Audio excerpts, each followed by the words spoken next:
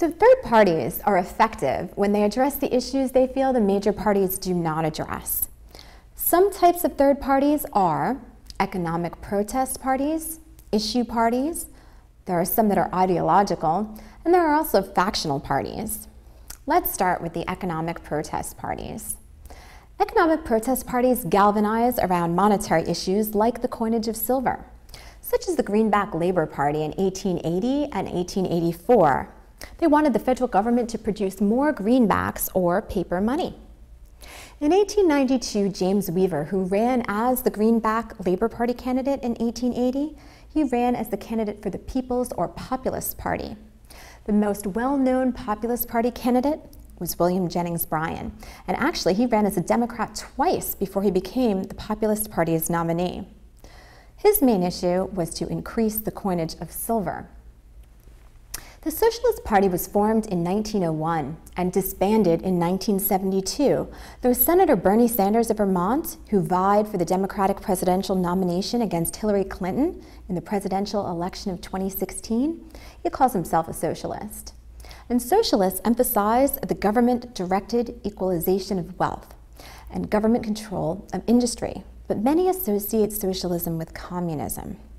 Now, communists are for the abolition of private property, and the fact that the former Soviet Union, the US's foil during the Cold War, was a communist nation ensured that it was not going to be a popular idea here in the United States. The most famous member of the Socialist Party was Eugene V. Debs. He ran for president 4 times, though he failed to win any electoral college votes. Another ideological party example includes the Libertarian Party, which believes in less government involvement in the day-to-day lives of individuals. Issue parties tend to focus on one topic, and their success is usually short-lived. In 1912, Republicans refused to give the nomination to former President Theodore Roosevelt, so he and his supporters formed the Bull Moose Party. This is an example of a splinter party because it splintered the Republican vote, handing the presidency to the Democrat Woodrow Wilson. The weakening of political parties is most often associated with progressive-era reforms. Prohibition, the 18th Amendment ratified in 1919 and repealed by the 21st Amendment in 1933, is one such example of a progressive-era reform, and the Prohibition Party didn't last very long. Factional parties are parties that tend to break away from other parties and tend to center on one individual. Other parties tend to center on an individual who has left a major party. In 1948, Strom Thurmond opposed Harry Truman's nomination for the Democratic Party and formed the States' Rights Party, known as the Dixiecrats. They were for states' rights and for the segregation of the races. They won 4 states in the South, but Truman still won the presidency. Even in the two-party system, it is difficult to beat the incumbent. The incumbent is the one who holds office. This is true of both Congress and the president. In fact, in the past 30 years, the single most important variable in determining the outcome of an election for a major member of the House of Representatives has been incumbency. In 1992, Ross Perot was a relatively successful third-party candidate for president. He ran on an anti-incumbency platform promising to pay down the federal debt. He garnered 19 million votes, but he did not win the election. No third-party candidate has ever won a presidential election. But to return to the point that it is difficult to beat the incumbent, why is that? First, incumbents are well known. They have name recognition and voting records. The media is more likely to interview them because they have advertised their name over several elections and have voted on legislation affecting the state or district. Incumbents also have won election before, which increases the odds that political action committees and interest groups will give them money. Most interest groups will not give money to a candidate destined to lose. Incumbents also have franking privileges. This is essentially stamps that allow them a limited amount of free mail to communicate with the voters in their district to update these voters on key issues.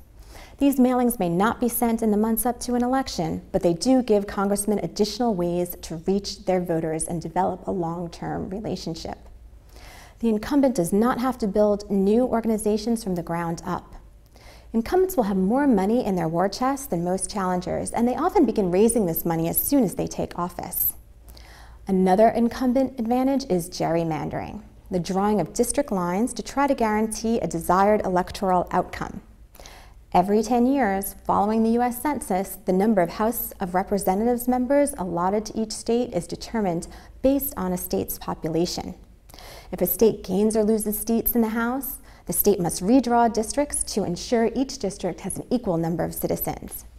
If the district is drawn to ensure that it includes a majority of Democratic or Republican Party members within its boundaries, for instance, then candidates from those parties will have an advantage.